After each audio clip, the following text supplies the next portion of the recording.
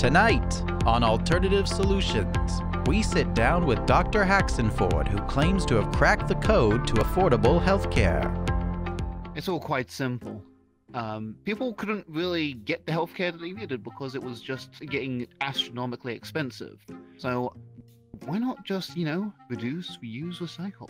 You mind taking us through a typical procedure that goes on here, Doctor? Yes. First of all, we assess the damages, and then we source the high-quality body parts from the cemetery, freshly dug from the corpses.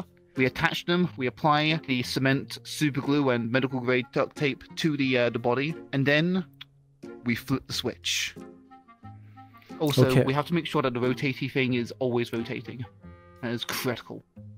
The rotaty thing. The rotating thing.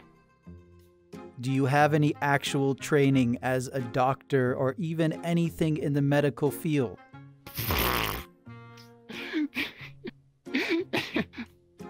That's a real question. Yes. I know a lot about electrical neurology. Are you just reading things that are in front of you now? No, I'm not. No. I went to a medical school. Which one? The medical school of San Francisco. That's not a medical New school. Orleans. There's medical schools everywhere in San Francisco. That's not true. There are no medical schools in San Francisco. There are medical schools, but it's not called the Medical School of San Francisco. There you go. Are you concerned at all about any ethical implications here with recycling, as you say, used corpses? The corpses are really the unethical ones here. They're hoarding all of those valuable body parts and organs.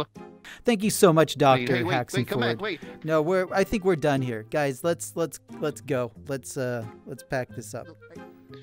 Hey, you're not gonna cut the footage and make me look like an evil mad scientist, are you?